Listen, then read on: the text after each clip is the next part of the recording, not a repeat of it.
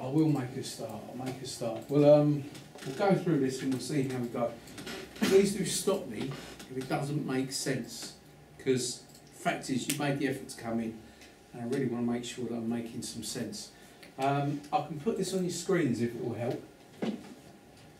Shall I do that now, or are you not bothered? Okay, well if you want it, just let me know. Right, so what I've got is this document I've been emailing you out, the template.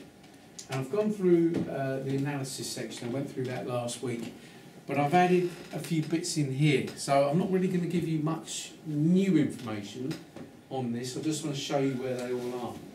So I'll zoom in a bit further so you can actually see it. But first thing to see is this is the contents page. And you see the contents page gets quite big quite quickly. So your finished contents page will probably be about 3 pages long. It's just because there are so many sections. So I won't go through all of this. What I've done, I've added a single page here, just as an introduction to the analysis section.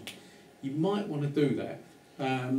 You can add a brief overview of what the analysis section might contain, and I've put a link in there so you can just click on it and go straight to the mark scheme. Or you can just write the word analysis and leave a blank page. Completely up to you how you do it. I don't want to guide you too closely, because then I'll get every single project in there, will be the same. So we don't really want that. This is all the same, so there's nothing different in there. It just says about what font to use and what font size to use. Please don't submit anything in size 14 font, even on the drafts, because it's not a good thing to do. It looks unprofessional, and straight away your reader, not me, the examiner, will be put off by things like that. Again, I've mentioned this quite a long time ago. With your references, try and set that to Harvard, and if you're going to reference something on a regular basis, let's say there's a particular website that you like and you're using that a lot, maybe some sort of Unity help guide, or maybe some sort of a shared dealing site, then make sure you put it into your citations. Add a new source, and you can choose book, or you can choose journal, or you can choose website. Journals look great, but obviously at this level of your study you're unlikely to use them very often, but if you can get a journal in there, that's great. But with the website, it asks you for an author. Generally there's an author name on every web page, so there's some sort of name that you can use. If not, you can just tick corporate author and put the name of the company. I'll take you down there. Name of the web page, the year the web page was created. Normally that's on the site as well. If you can't see it, unofficially take a best guess. And then the year access, the month access, the day access, that's when you're actually looking at it. So that'd be today's date if it's the day you're looking at it. And then the URL, so where is this website? And that will then create a reference in your work that you can add as many times as you want. So for example here, there's one there. And you can put that wherever you like. And I don't know where that popped out. Let's try that again. There we go. And then you can also insert under references a where is it? I've lost it now. There's a way to insert an entire bibliography. There we go. I'll stick this in. It won't look right because it should be right at the end of the document, but there you go. So you can see how that will be listed. And if you've got sort of 10 or more references, that looks really professional at the end. I will take that out though, because that's right in the middle of everything, and I don't want that there. So anyway, that's that. I won't go through everything that's written in there, because I'm hoping you've read it and are using it in some way. But if you do have any questions on these, tell me now, or email it, or just make sure that I know, because if I know you've got a question, I'll be able to answer it. Okay, so where are we? Just trying not to scroll through too much.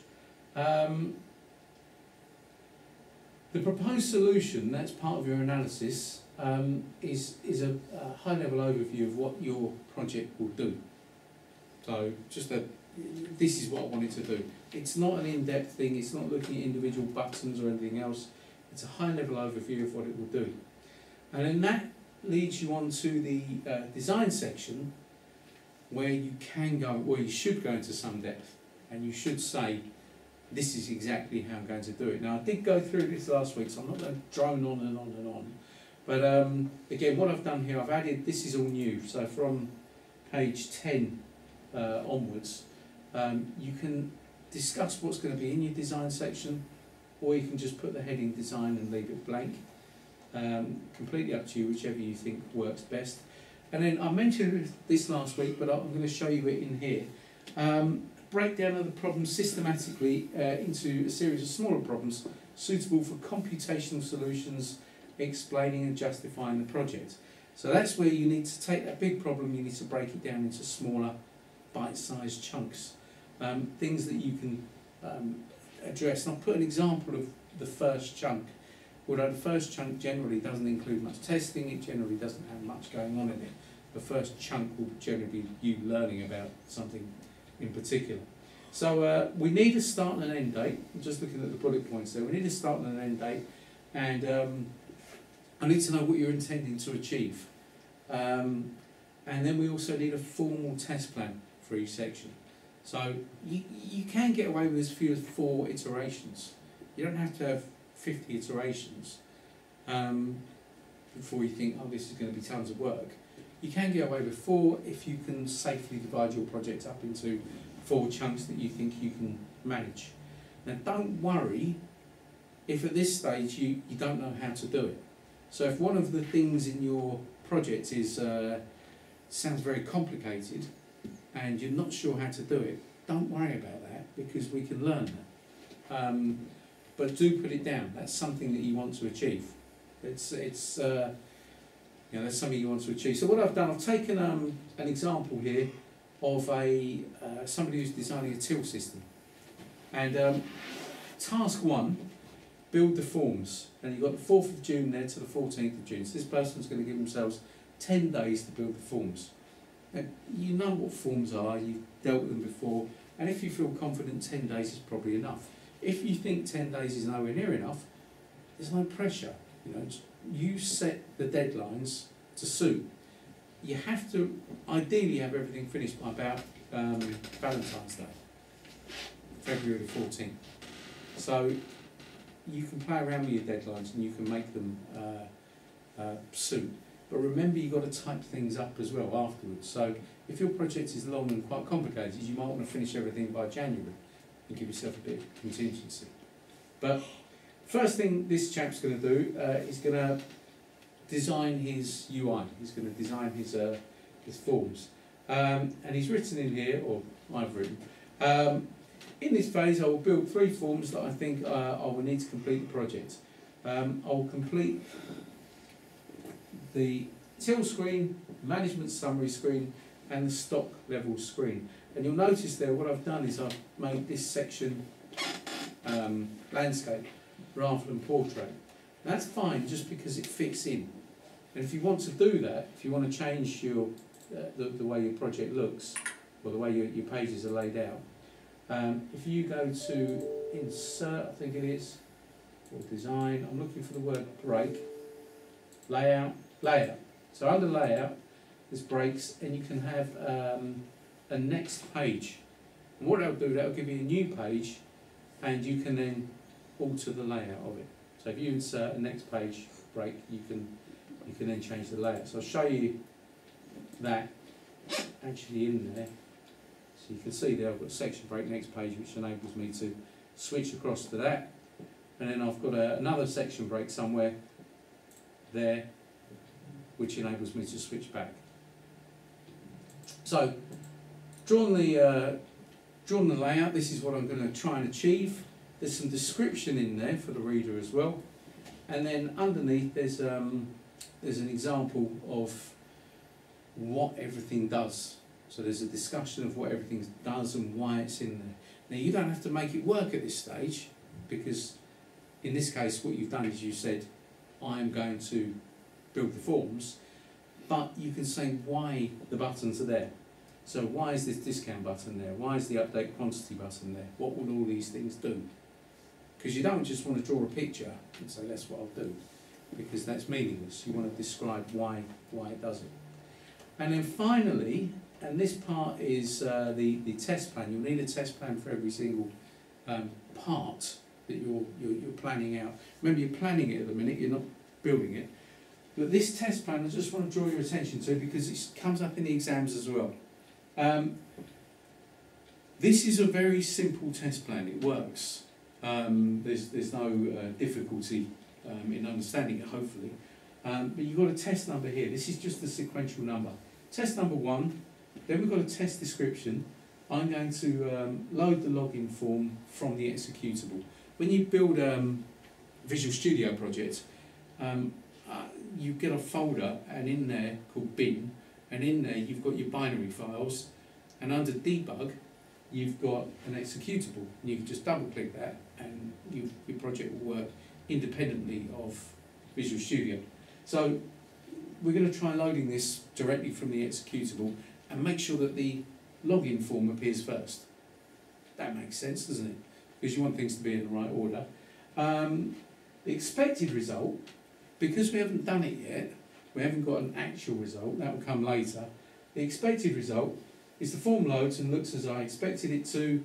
I will run this test on 2 different screen sizes, one at home and one at college, to ensure the forms look good on both. And that's a reasonable test as well. So we're not doing anything technical here, not doing anything particularly complicated. And the test type there is normal. And then test 2, I won't read out all of these. Test 2, test 3, test 4, they're all the same sort of thing. I'm going to load up various different forms. The test type can be one of 3 things. I've given some explanation in there, but there's normal, which is a normal thing that you do. So if you're playing a game on Unity, a normal thing to do would be to press the arrow keys. A normal thing to do would be to press WASD. A normal thing to do might be to press the spacebar to do a jump. They're normal tests. So you can write normal if it's a normal thing that you expect the user to do. If it's a weird thing and you don't expect the user to do, and you're trying to basically make the system crash, and this is you're checking for robustness, then it's called an erroneous test, and I'll put the spelling in there. So an erroneous test is something weird. So if you're going to, I don't know, hammer on the number pad over and over again to make sure that the program doesn't sort of blow up and cause any nasty errors, then you can put that in as an erroneous test. If you're going to right-click numerous times, it's an erroneous test. If you're asked for a value between 1 and 100 and you enter 154 or 2000, that's an erroneous test. So anything weird is an erroneous test, and you should test for erroneous inputs. And the other one which people get confused on, and I will sort of not dwell on this too much longer, it's extreme. And extreme doesn't mean taking a computer and throwing it out the window, because that's an extreme thing to do. What extreme means is testing the boundaries. So if you're asked to enter a number between 1 and 100, let's say you're doing a survey, how pleased were you in percentage terms with the responses you got from the system, 1 to 100, and the user enters 100, that's an extreme test. It's an extreme test because it's right on the upper edges of what you're allowed to put in. And can anyone think of what the other extreme test might be? If 100 is an extreme because it's right on the upper edge. 0 or 1. 0 would be because that's on the bottom edge. Yeah. Actually, is that below the bottom edge? Let's make a rule up now. I don't know, that's why I said 1% as well. Yeah. Because it could start from 1 to 100%. So let's assume our system starts from 0. It starts from 1. The lowest number you're allowed to put in is 1. 0 is an extreme test because it's just outside the boundary. And it'd be 101 as well as an extreme. And 101. That's it. So if you've got any questions about extreme testing, Connor's the man. That's perfect. That's exactly what it is. But don't get confused and think extreme means doing something really wild. Anything wild is erroneous. So there's sort of an example of how a design phase might look. Hopefully, it's fairly easy to understand. You basically need to outline what you want to achieve. You can draw some images if it's relevant. But one of the things you should be doing, particularly if it's just code, is something like this diagram here, or pseudocode, or a class diagram.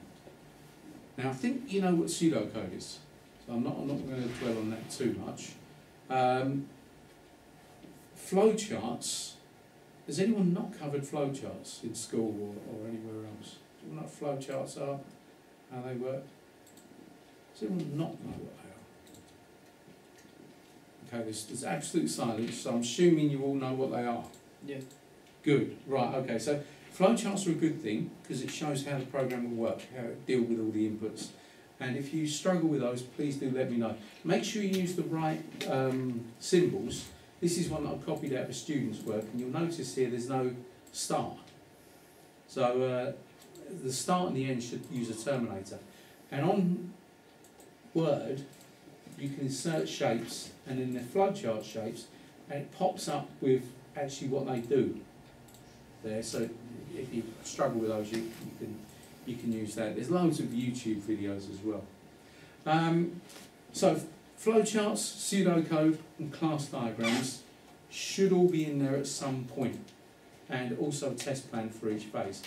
And like I said, you can have as few as 4 phases if you want, iterations, let's call them right by the right thing, and they all need to be in there. So the idea is, you finish your design section, you've got your, let's say, 5 iterations done. You can take that and you can give that to anyone else who understands computing, and they'll be able to build your project for you, because it'll be clear enough for somebody else to understand. So I've put that in there. I'll email that out to you soon. But I want to go through reasonably quickly what class diagrams look like. Do you need a break, or are you okay pushing on? Okay, utter silence again. So I'm going to take that as an opportunity to just push on. Okay, so let's load this up. See if I can find my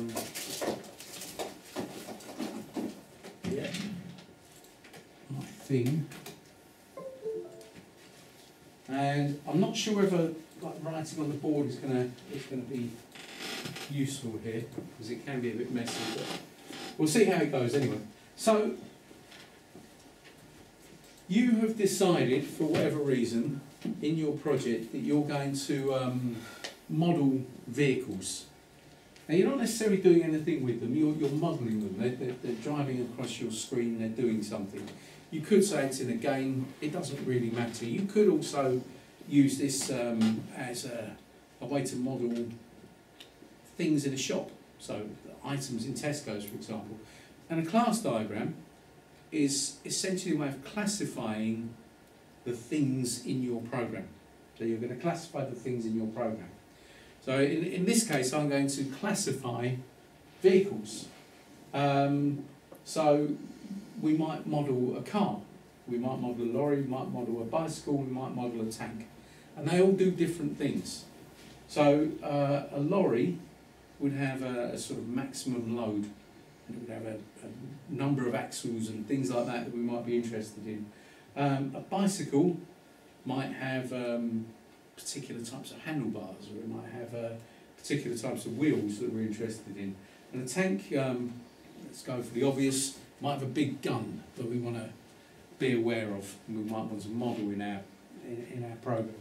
So I'm going to show you how we might model something like this, and hopefully you'll be able to take that and you'll be able to apply it to other things. Hopefully. So what we want to do is we want to think about all these things. What do they have in common, and what word can we use to describe all of them? So a word we could probably use to describe all of those things would be a vehicle. Yeah? That's going to be our superclass. That's going to be our parent class for everything. And within that, we want to, all our vehicles, all of them, without fail, can turn left and they can turn right. And all of them have got a speed, because they'll all be moving in our application, and all of them will have a colour. Make sense?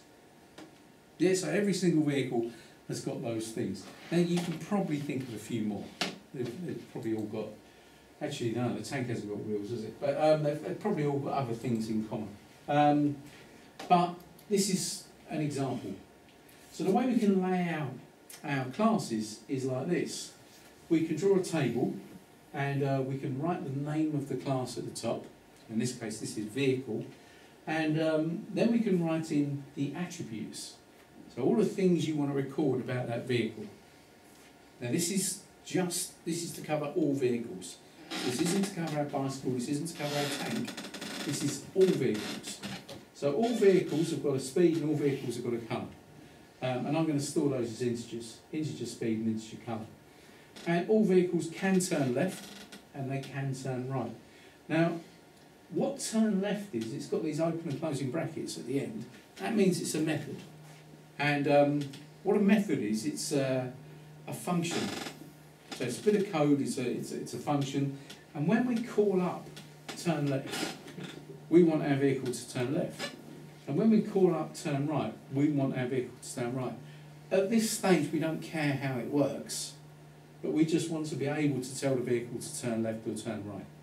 So it's functionality. It's some sort of it's a method, we call it, but it's a call to some sort of function.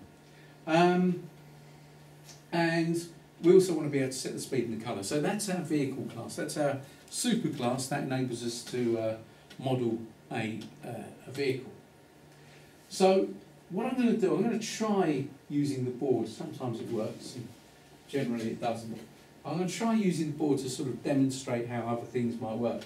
I think this might be a bit better than just talking about it with a PowerPoint. I'm hoping that me moving about might be better. So the first thing I'm going to do is I'm going to talk about the bicycle. Now, the bicycle doesn't do much more than turn left or turn right, but a bicycle has a bell, and I want to be able to ring that bell. Let's assume this is some sort of one of those driving test simulators. So what I could do is I can create a bicycle class. No, I can't because my pen's not working. Okay, I can create a bicycle class.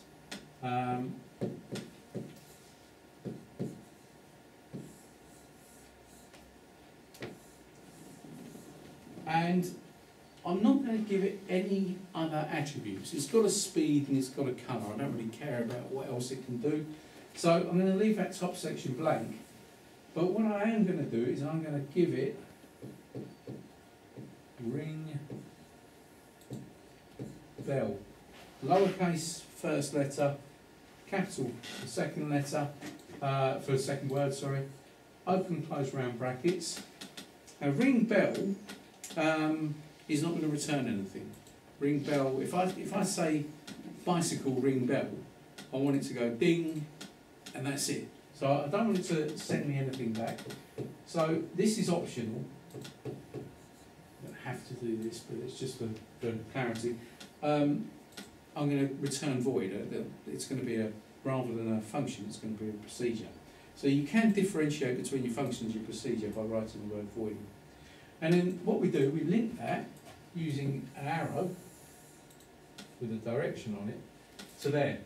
And what that means is that if ever you create a new bicycle, it will have the ability to turn left and turn right. It will also have the ability to ring the bell as well. And the way we might do this in code would be bicycle. I keep wanting to spell bicycle with a Y. B-I-C-Y-C-L-E. Bicycle, just. My bike equals new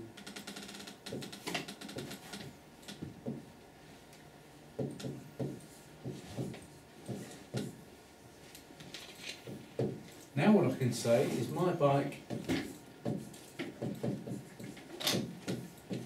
colour equals red.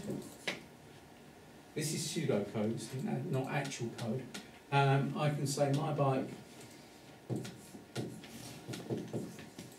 dot turn left.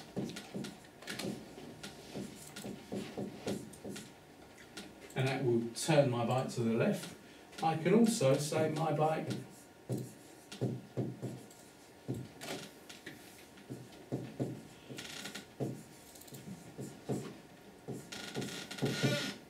make it go ding. So I now have, because I've used something called inheritance, I've now inherited all of that stuff into my bicycle, which means I've got all of that functionality and the additional functionality that comes with a bicycle, so I can ring a bell. So, before I ask you if it makes any sense, because generally these things only make sense once you see a few examples, I'll go on and I'll add another thing. So, this is the parent class. This is the parent class of all the things within my diagram.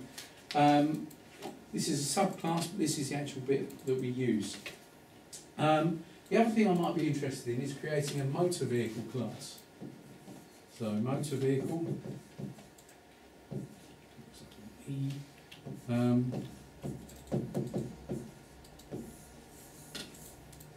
a motor vehicle might have an integer, which is the size of the engine.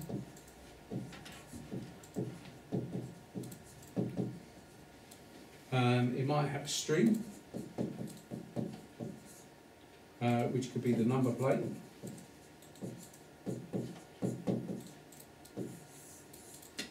And we might have some getters in this. Now obviously you can do a lot more than this. This isn't the be all and end all, but I'm just giving you some examples.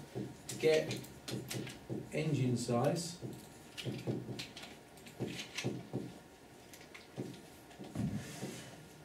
And you might want to get num plate. And these are a particular type of method called a getter. The other type of method you can use is a setter. So you can fill these up with, here we could have set speed and get speed, and you could do the same for colour, and you can fill up, if you're struggling with methods and you're thinking what method can I put in there, you could fill it up with getters and setters, because you need to get all these things, you need to set all these things, and because these are protected,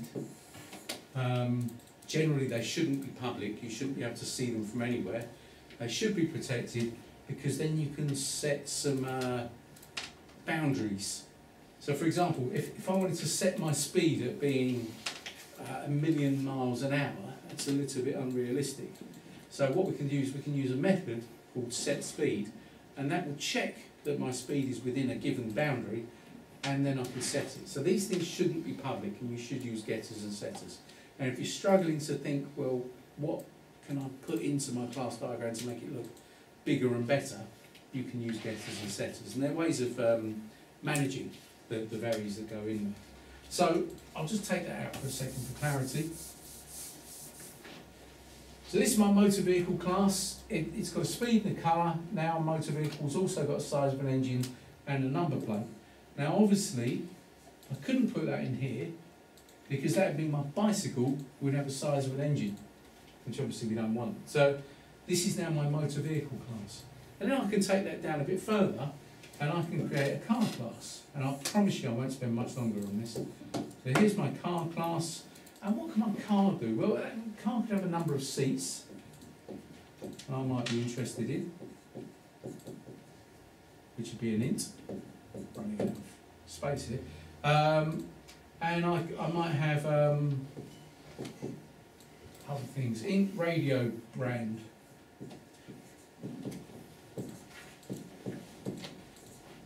And some of the things it might do, well, because starting a car is different to starting a motorbike, the start method probably wouldn't work here. It might do, it might not. It really depends on the makeup of your program. But one of the things we might want to do with our car, we might want to service it on a regular basis. Maybe that's part of your program. So service, we go in here as a method. And then when you create car, my car equals new car, when you create your car, you've then got access to absolutely everything. So you can say my car dot service. My writing's terrible in here. So my car dot service comes from here. I can also say my car dot turn left.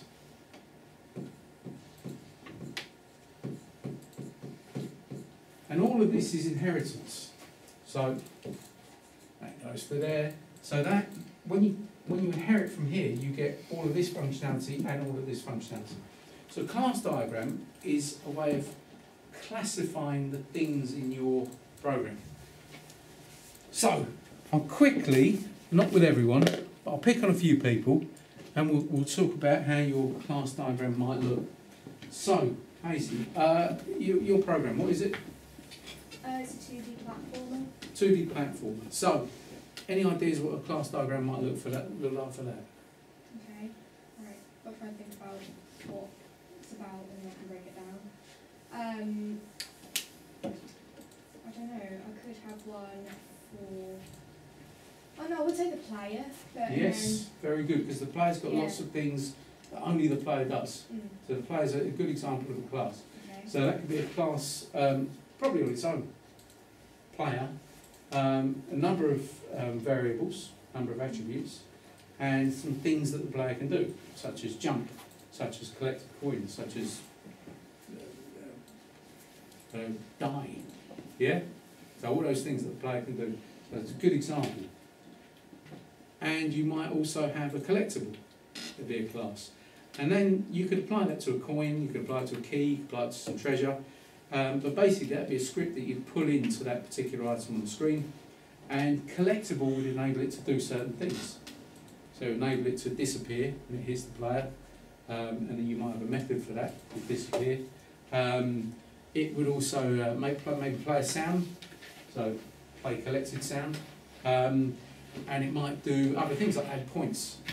So you could have another method called add points. Enemies. Got any enemies in your game? Yeah. Yeah? So again, same sort of thing. Similar class to the player, but I wouldn't necessarily, I don't see the point in creating some inheritance just for the sake of it, just because it's a thing that moves, because it moves autonomously. So probably a new class altogether as well. And that can be separate, so it can be a separate area here. Doesn't need to link to anything. It just shows all these players, it just shows all the classes, all the classifications in your game. So your enemy class can have move left, move right, if it's just going back and forth across the platform. It could have interact, or it could have a launch missile, or it could have some sort of kill player method. All those things can go in there. And you might have things where inheritance is possible. So in a 2D platformer, you might have, what might you have? You might have different characters that unlock different things to do. Good point. Yes, thank you. Yes, yes. You might have different characters. So you might have a main character class, maybe an NPC unlockables as well, something like that. Yeah, and then off that, you could then have your characters doing their particular deeds, whatever they need to do. So they'll all behave in the same way, but they will be able to, they'll have different powers or different skills, and they'll be able to work in a different way. Thank you for that. So your class diagram doesn't need to be a series of things all linked together like that vehicle thing, but you want to try and classify and think about what these individual objects might do in your game. Class, object means the same thing. Actually, I should probably clarify that. A class is the blueprint. A class is what we've just drawn on here. When I make it into my vehicle, then it becomes an object, because then I can set my vehicle to be blue and I can give it a speed of 100, whereas every vehicle doesn't have that. So the blueprint, the actual way we write it, is the class, and when we drag it into a game, it's the object. Should pick on one more. I know Josh is doing a platformer as well. What are you doing? RPG. Sorry? RPG. RPG, so it's going to be similar. It's going to be similar in terms of, like, Alex, what are you doing? Are you doing a game as well? I think so. I don't really know. Yeah? That is me. Your game's got a bit more to it though, isn't it? Well, Chat room, hasn't it? yeah, sort of local, I don't know, Yeah. like real-time strategy or something, if I can get to it. And Okay. you can sort of play each other on the network. Can you think of any classes that you might use to model the chat part of it? Well, if you've got to like sort of monitor who's on the network, you could have a class for the name of the person, where they are, what they're on. So. Good, so you could have a person class. Yeah. And you could model IP address, and you could model the number of dodgy words that they've said, Yeah. so you know where to ban them, you can monitor other things about them within that class. Yeah. Yeah? Good, alright, that's fantastic. And you're doing a game as well, Yeah. Yeah, okay, so I won't drone on about class diagrams anymore, but hopefully that's sufficient. What I will do though is I'll email out the picture, which is here, the example there. So that was the example I was working off. Just basically shows that, and it can go down to motorbikes and cars, but I didn't want to drone on too long. And I'll send you out the updated document, and then please talk to me if you've got any problems. I won't talk any more though, because I feel like I've done too much of it, especially considering you've had a long break. Any questions now? Okay, I'll come round and see you.